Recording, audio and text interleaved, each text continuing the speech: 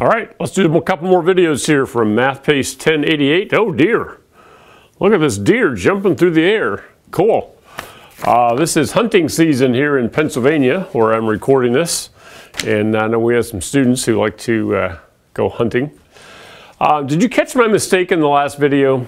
I caught it after I stopped the video, and I'm not going to go back and redo it, but maybe you caught it. I did not read my handwriting correctly. This was minus 7x, and I read that as a 2. Did you see that? Sloppy handwriting. And then I ended up adding 2x, which meant I would end up with a fraction. So this is actually not the same problem that you have in your PACE. In your PACE there was a problem that looked like this, but obviously as we continue we would have added 7x and gotten 9x instead of 4x. So good job if you caught that. If not, maybe this reassures you that even teachers make mistakes. And sometimes it's our handwriting that's the problem. It's not that we don't understand the concept, okay? So let's be careful. I'm going to erase this one and get it out of the way. We're going to look at another type of problem. What is 3 squared? 3 to the second power. Did you say 6? No. When you have something to a power, it means the base times itself. So that would actually give me 9, okay? If I had x squared equals 25 and I wanted to figure out what x is, what I have to do is the square root of both sides. And so the square root of x squared is x. The x pops out.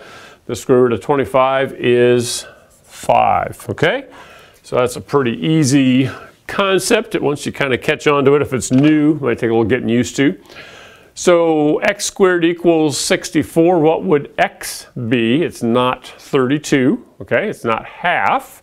It's what number times itself would equal 64, and of course the answer is 8. All right, so those are easy. In the PACE, when we are here on pages 8 through 11, they throw some more challenging problems at us.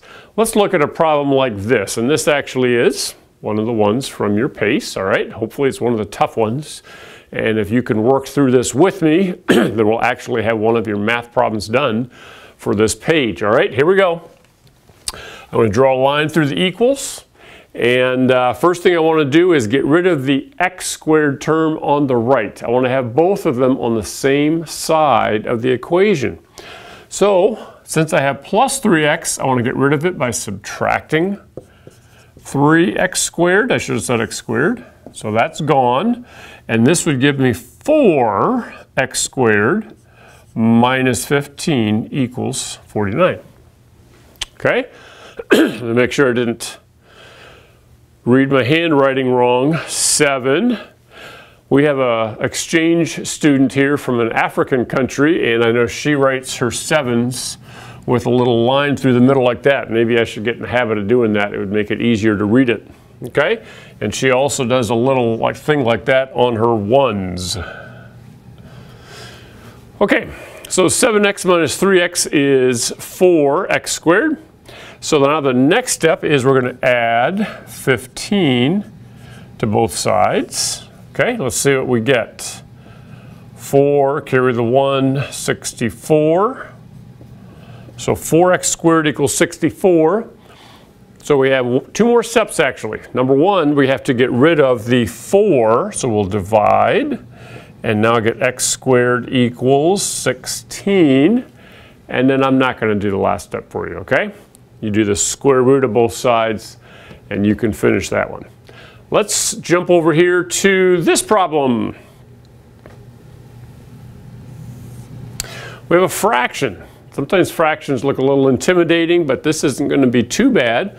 Let's subtract the 7 from both sides. 19 minus 7 is 12. And we have x squared over 3 equals 12. How do we get rid of this 3? Since we have this divided by 3, we're going to do the opposite operation, which would be multiply. So if I multiply by 3, then that will cancel, but I'll do the same thing on that side.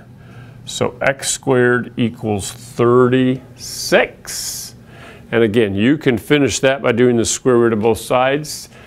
Don't do 18, okay? It's not 18.